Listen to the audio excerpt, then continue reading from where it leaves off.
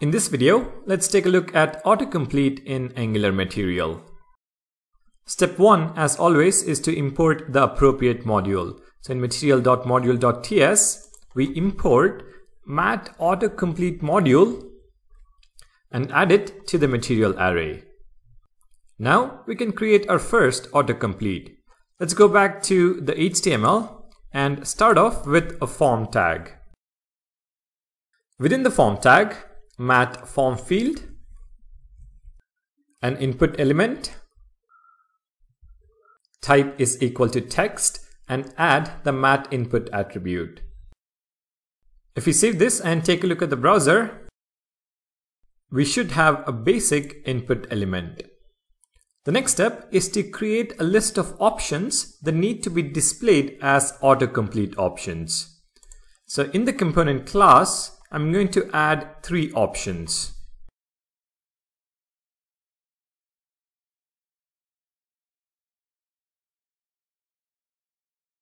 Angular, React, and Vue. The next step is to make use of the autocomplete component to display this list of options. The component for autocomplete is mat autocomplete. So right after the input element, mat autocomplete. To specify the options, we use the mat option component. And to iterate over the list of options, we will be using the ng-for directive. So on mat option, ng-for is equal to let option of options. We are also going to have property binding to value. This is going to be equal to option, which is from the current iteration. And we are going to display the option. So basically the value and what we display is going to be Angular, React, or Vue.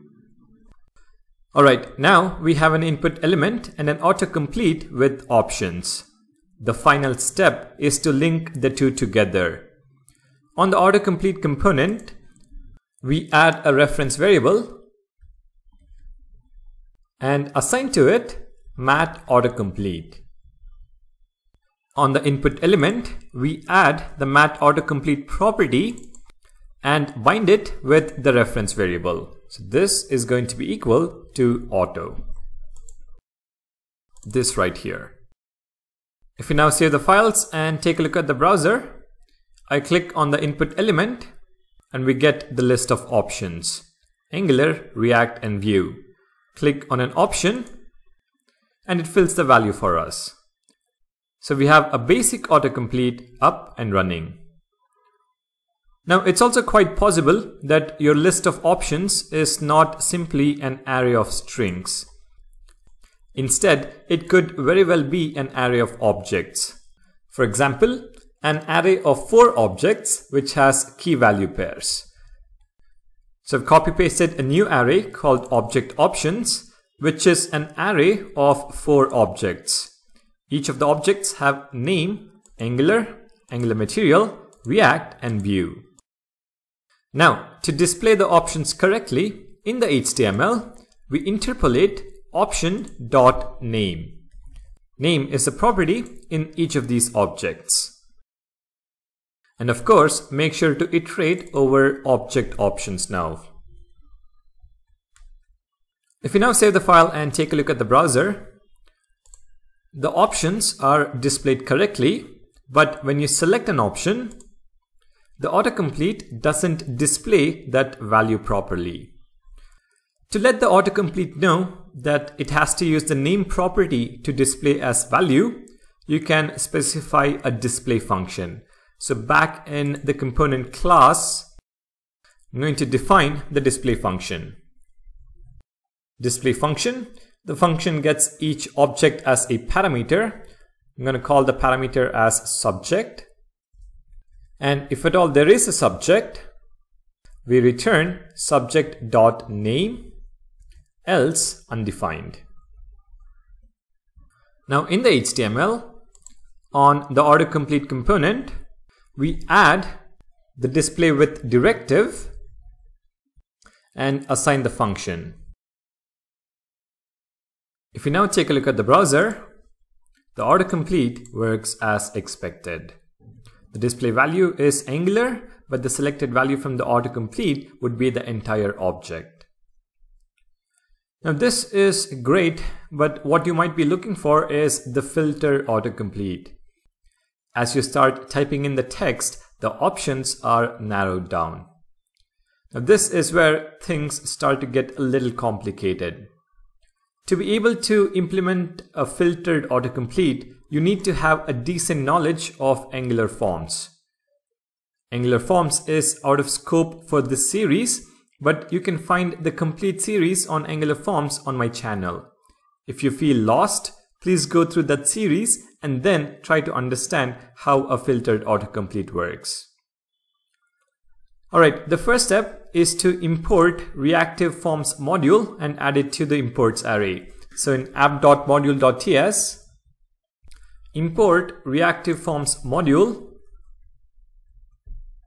from Angular/forms and add it to the imports array. Step 2, create a form control and link it to the input element. So in app.component.ts, which is the class component, we're going to import form control from Angular/forms and create a new form control. So in the class, my control is equal to new form control. And on the input element, form control is going to be equal to my control. So we created the form control and linked it to the input element. Third step, we use the help of RxJS to create a filtered list of options.